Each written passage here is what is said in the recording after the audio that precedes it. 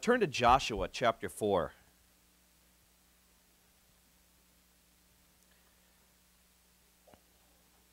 Joshua chapter 4, and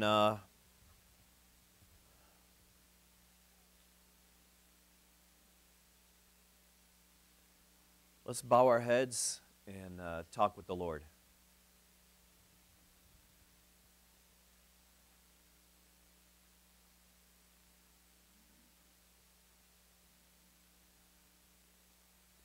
Dear Lord God, there would be a trap right now for me to want to pray some profound prayer, to say something special or memorable. In God, the feeling in my heart is I want to say thank you. Thank you, God, for the people in this room, sisters and brothers. God, thank you for not giving up on us. Thank you, God, for using us and allowing us to serve you in our community. Thank you, God, for the cross and your Son, Jesus Christ, bringing all these different kinds of people together at the foot of the cross, all of us united because we all know, like Sister Vicky was saying, that we have filthy sins and that we need what Jesus Christ did for us on that cross. God, thank you that you've united us into one family. You've brought us together. Thank you for Sunday mornings when we can get out of bed and go and sing your praises and pray and be with your people. Thank you for your Bible that we can study week after week, day after day, for our lives, like a love letter from you, God, from your heart to ours. God, thank you that you don't give up on your children.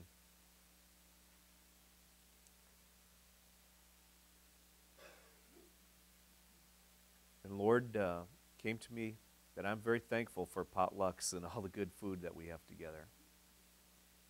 Thank you, God, for all of these things and so much more. Pray this in your name. Amen.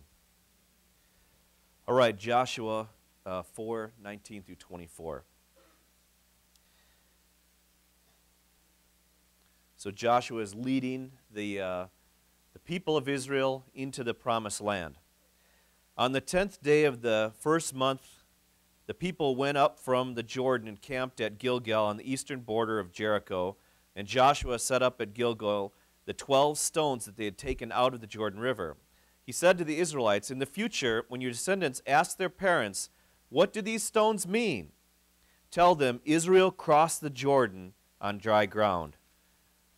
For the Lord your God dried up the Jordan before you until you had crossed over. The Lord your God did to the Jordan what he had done to the Red Sea when he dried it up before us until we had crossed over. He did this so that all the people of the earth might know that the hand of the Lord is powerful, and so that you might always fear the Lord your God."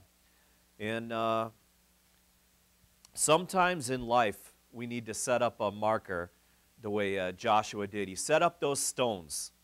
He made a memorial, and he said, now, your kids are going to ask you, and in our context, maybe kids will say, why do we go to church? What's this whole church thing about? Why is God so special to us? Set up a memorial and then speak and remind people, look what God has done.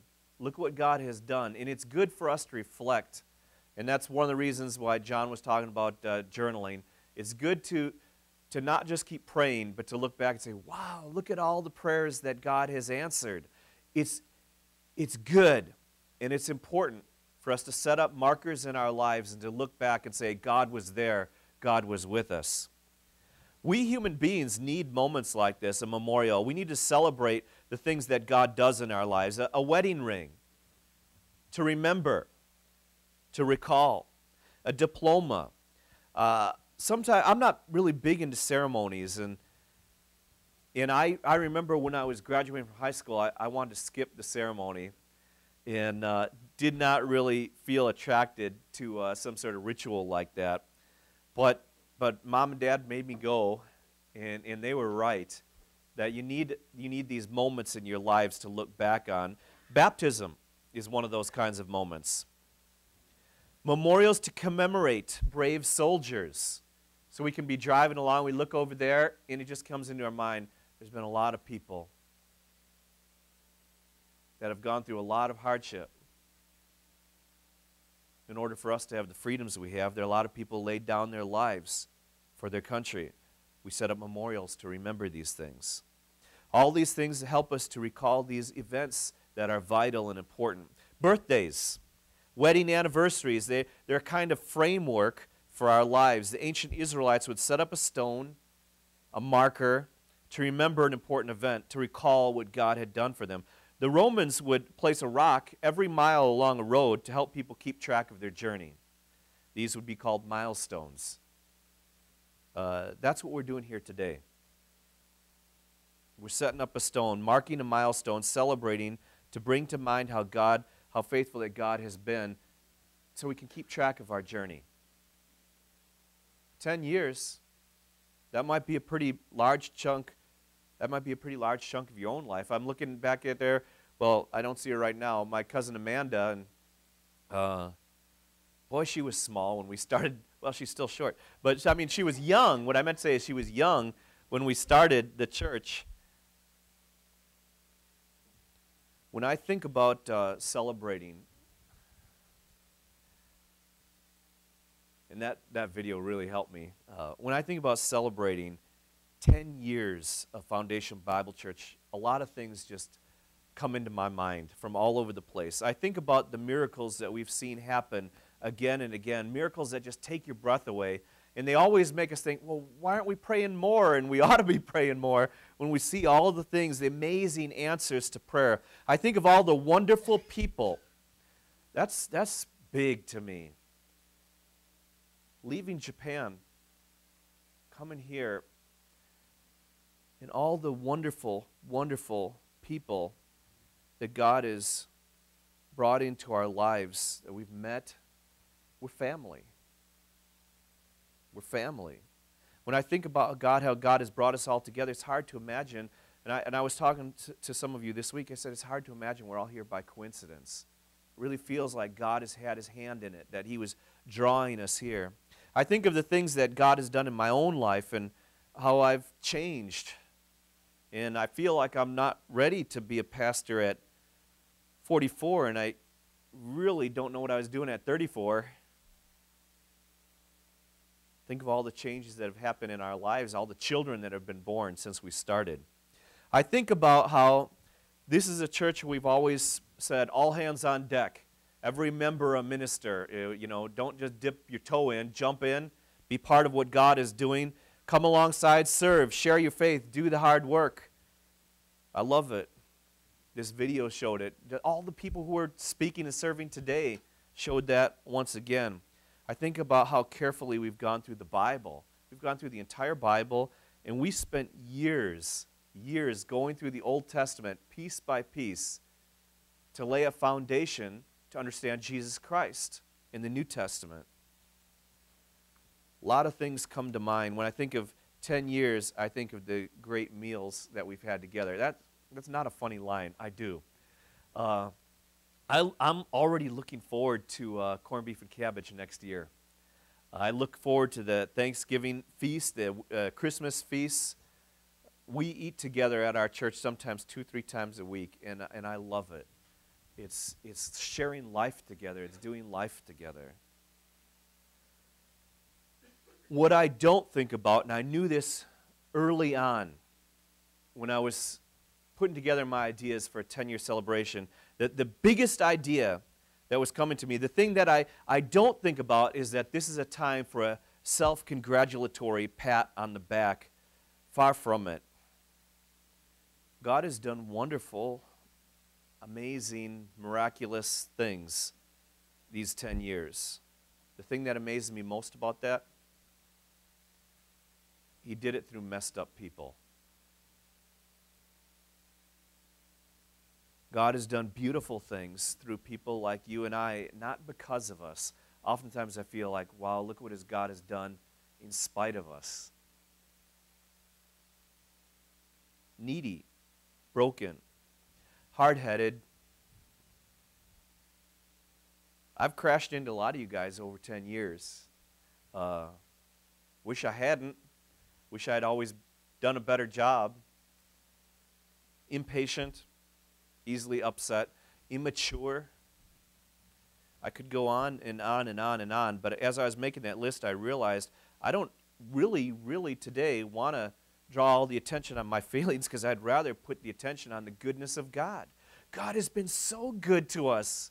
And it's so good to be here and know that we're a part of something God is doing. God, the Holy Spirit is working, and we get to be a part of it.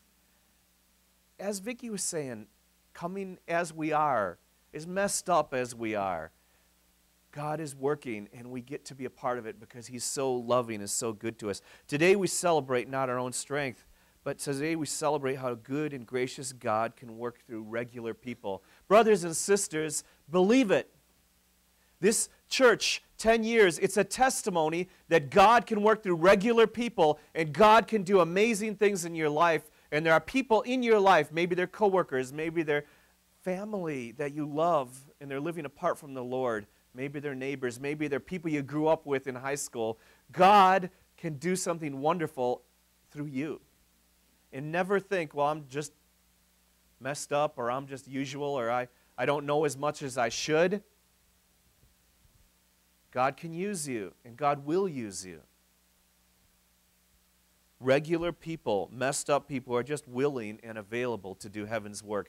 And I believe that now even more than I did 10 years ago, and I knew it intellectually 10 years ago. Listen, this is so important. God's not looking for talented people. He's not looking for the smartest people. He's not looking for the most popular people. God is asking, are you available and are you willing? Do you want me to use you? Because I will. Do you want me to let... He wants to have His love flow through us to others. And we have to decide whether we're going to turn off that spigot or let it flow. God wants to use you to be a blessing to other people. And I often think of that, Lord, I don't want to be a curse to my wife. I don't want to be a curse to the people around me. I want to be a blessing. Why would I want to be a curse? Why would I talk like that? Why do I pout? Why do I have all these attitudes that we struggle with? All these attitudes that mirror hell more than heaven. And meanwhile, God is saying, Dan, I just want to flow through you. And we can be a tremendous blessing. We can be a tremendous encouragement to the people around us. We start saying no to our flesh, no to our hard-headedness, our vindictiveness, our pettiness, our pride. Start saying yes to God. God, please use me. Please use our church. We want to bless everybody around us. In Matthew 17:20, that's the passage where Jesus tells us, He says, if you have faith like a little seed, this little tiny mustard seed, He said, if you had faith, just this little bit of faith, you could move mountains. And I think we tend to focus on the mountains. I'm going to do great things, all the great things we can do for God. But I've been thinking more and more and more about the first part of that. All we need is a little bit of faith. Just a little bit. It doesn't take much. God works with us not out of our abundance. God works with us in our neediness, in our poverty. Just a little bit of faith. Let's quit focusing on the mountains for a moment. That's good to have vision, to imagine what God can do. But let's imagine, what can God do with just this little faith I've got? It's not as much as it should be, not as strong as it should be. Jesus said, with just the faith of this tiny little seed, He can accomplish great things in your life. And that's really encouraging to me, because I don't have to pretend like I'm all that. I can come before God and say, God, you know I'm not much. God, you know all the stuff in my heart and in my mind. God, you know. And Lord, your word says that you'll love me and accept me and make me a child. And I look at the cross and you died for my sin. I believe you. And Lord, if you're willing to use somebody that struggles and is messed up, I want to be used. Please, God.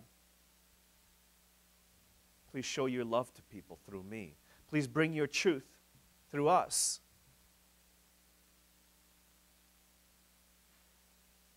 And God can use you.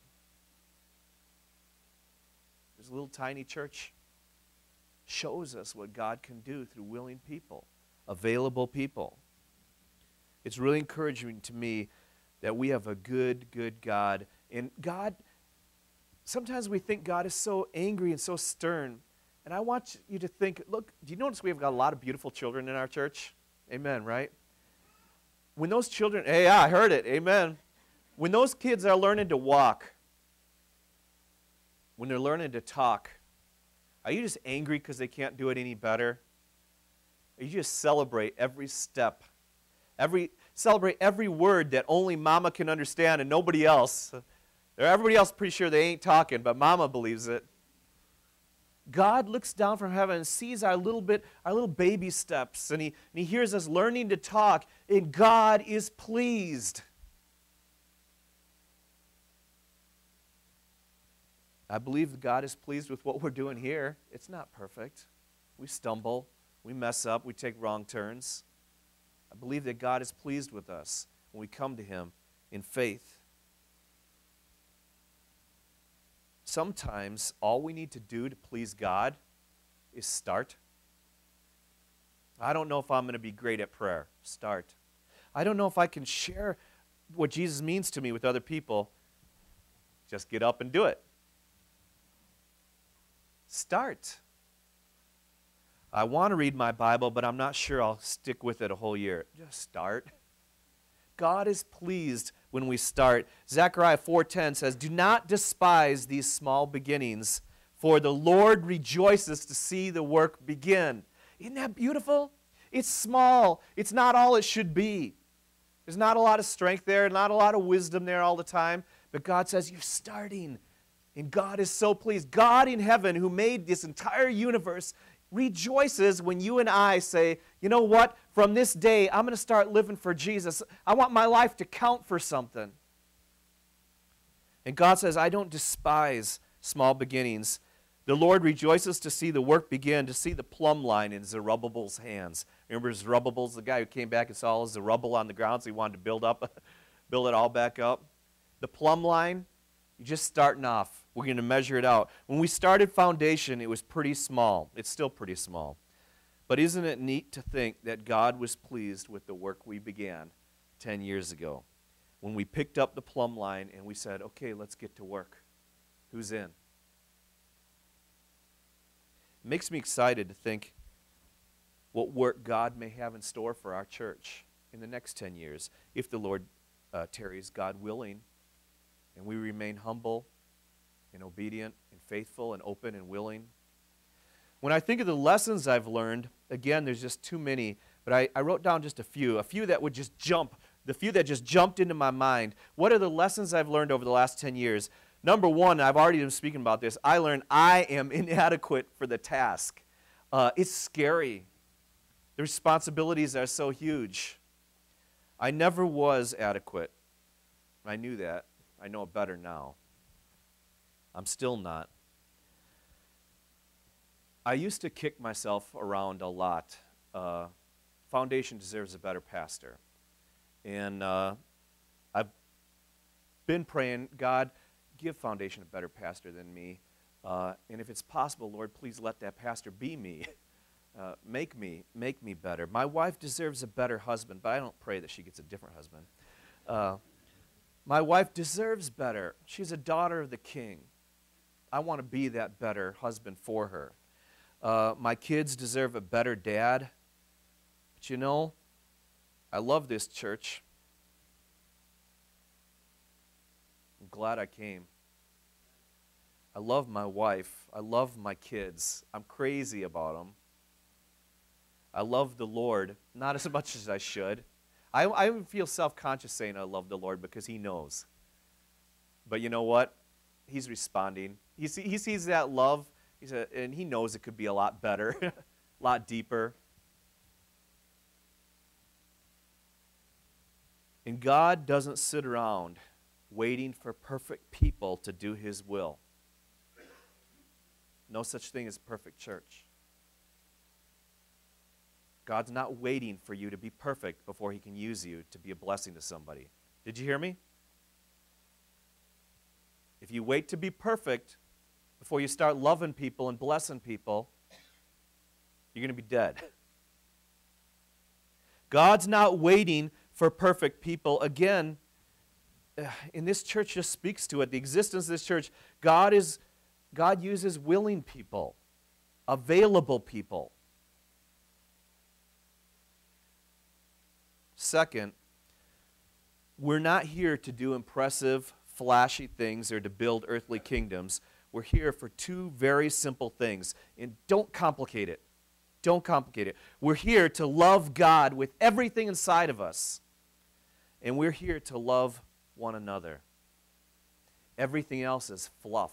Everything else is missing it. There is no thing as spiritual maturity without love. And then you say, well, love is big and spiritual. It's more than a mere affection. Absolutely. But it's not less than affection. And don't start talking about how much we love God if we don't have warm affection for our brothers and sisters. Love God. God, anything that's inside my heart, God, anything inside of our hearts this morning that's keeping us from loving you, please tear it down and throw it away. It's all worthless. And Lord God, help us to really, really love one another. Be quick to forgive and slow to anger. Help us to be very patient, very kind. Help us not to be critical or judgmental, Lord, but look to encourage and strengthen and build up. And Lord God, there are many people that don't know your Son, Jesus. They have an image of Christianity, an image of church that's just not true. Lord God, help us to show you as you really are. Help us to be patient when people say nasty things about the church because they don't know you, Lord. And help us just to pour on grace and love. Lord God, we want to love you and we want to love others and we don't want to miss the boat. Amen. So we're not here to do big things. We're here to do simple things, loving God and loving one another. Again, there's no spiritual maturity without love. Next point, as a church, and you just heard it in my prayer for the lost, we need to be outward looking. There's a temptation with churches that the older we get, the more inward. We become a holy huddle. Let's just love each other, and boy, we don't want new people because they're different and they don't understand the way we're doing things. And I haven't seen that yet in our church, and I really, really do not want to see that in our church.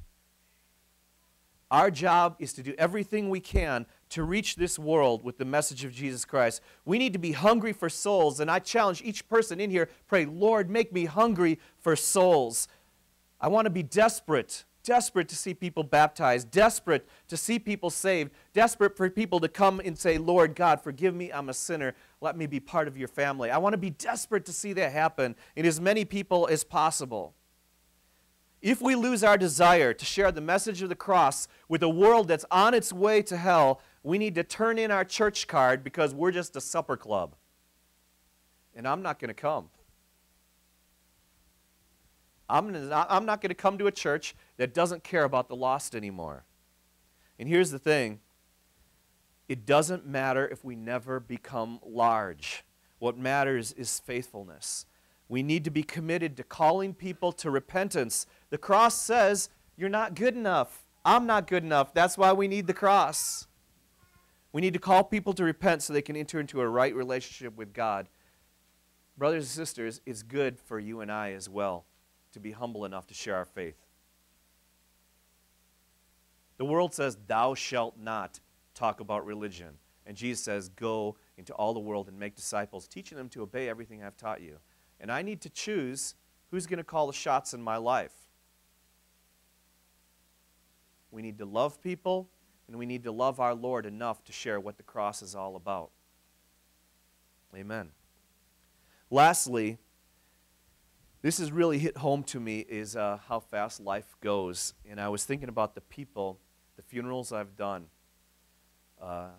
Too many, but the odds are the next 10 years are going to have more. 10 years, on one hand, doesn't seem all that long until I realize, boy, it's almost coming up on a quarter of my life I've been here. I was only 34 when we started the church. Megumi was about this tall. Chia was this tall. Aiko was about, well, she was crawling, I think. They look so small in these pictures, these videos. It's possible. It's possible that my girls could be married in the next 10 years. My dad has changed. How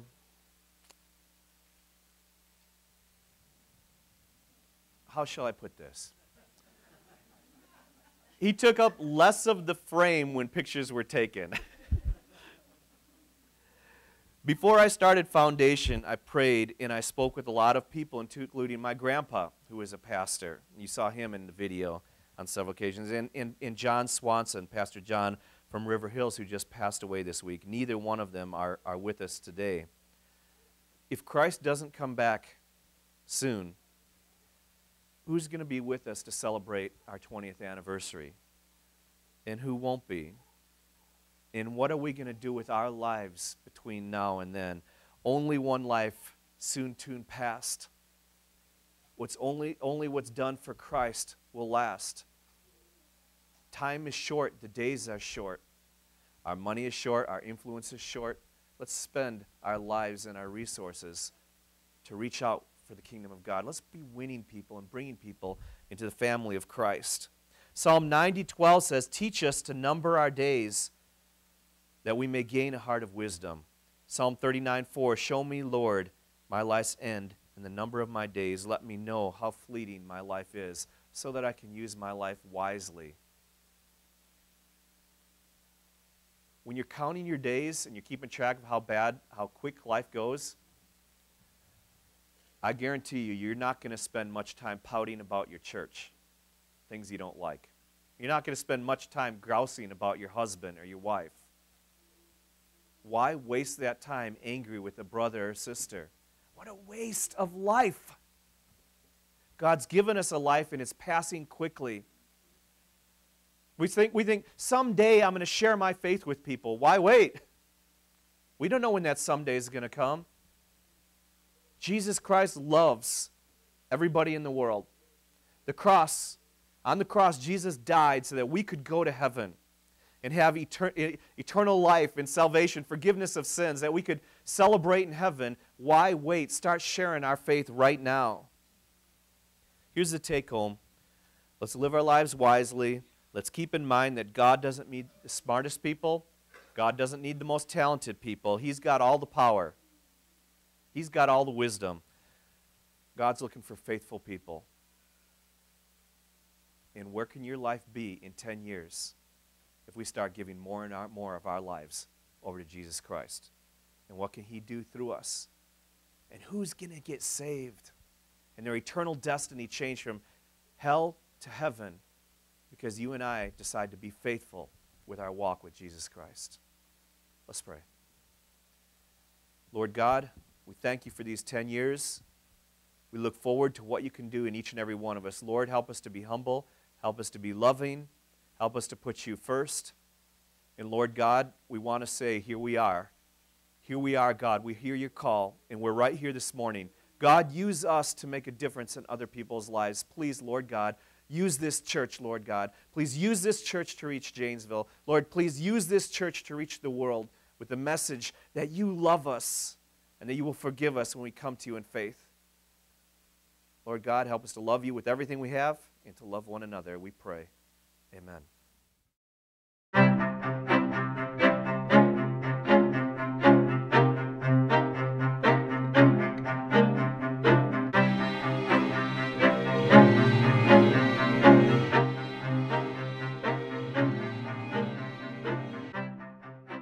Foundation Bible Church, inconveniently located 2 blocks northwest of the Janesville Athletic Club.